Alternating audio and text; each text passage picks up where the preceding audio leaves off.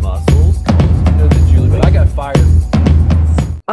When I was looking, so there's this building that I'm into right now, and I want that building. And it's not, I want that building to rent. I want that building to own. So right now, where I'm at, I mean, the rent is not as expensive as these other places that I'm looking at. But the way I look at it, Robert, is exactly how you said. You got to look at it in real estate. If I'm looking in just to find an office to massage, I don't, what is my background? What is my retirement? What is my future? Who knows? Because all of that money is going into the other person to own that property. So for me, it blows my mind, and it really actually gets me annoyed that I would be paying $3,200 a month to be paying someone else's mortgage. It just it actually, I'm annoyed, and I'm like, the heck, I'm gonna pay someone else's mortgage. If I want to pay anybody's mortgage, it's mine. So right now I'm literally looking, I don't want to rent from anybody else. I'm looking, what building can I buy? Because it's going to be an investment, right? Well, when people talk to me about franchise, and my lawyer has assured me that I am not in a fiscal position to start a franchise because there's complexity there, is like, you kind of have to have the first couple establishments set up and protocols and boundaries set up, so that you can sell the package to the franchisee. And then what McDonald's did is they owned the real estate and would lease it to the franchisee. The company had already picked out, this is the spot on Main Street we need for the McDonald's. And I was like, genius. I was like, oh my God. I had no idea that they did that. It's all business. The challenge is long term. I really think, if it's a brick and mortar that you're looking at, like, how do you feel about managing staff? Like, is it what you want to do, I guess is what I'm asking. Well, it's, do I want to do it? If I didn't have to massage, then yeah, I would just manage staff all day. But I don't want to do it because I want to massage. Interesting. So, like, the thing is, have you considered buying a place, starting the facility, managing the staff in the beginning, building it to the point where you hire someone to manage?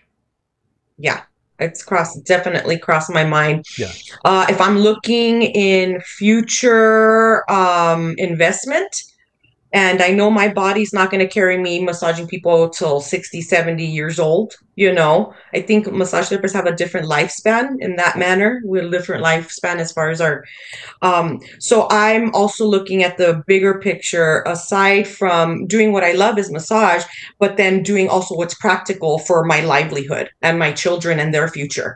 And just massaging and renting a massage office is not going to cut it. I already know that. So I have to think outside of the box. What more can I do to secure what I'm trying to create without having to pay out so much, and all the hard work that I do and all the massages, and I'm there, where am I going to reap the benefits of what I sow if I'm not planting my seeds, which are investments or whatnot, to help me grow when I get older, and my children as well.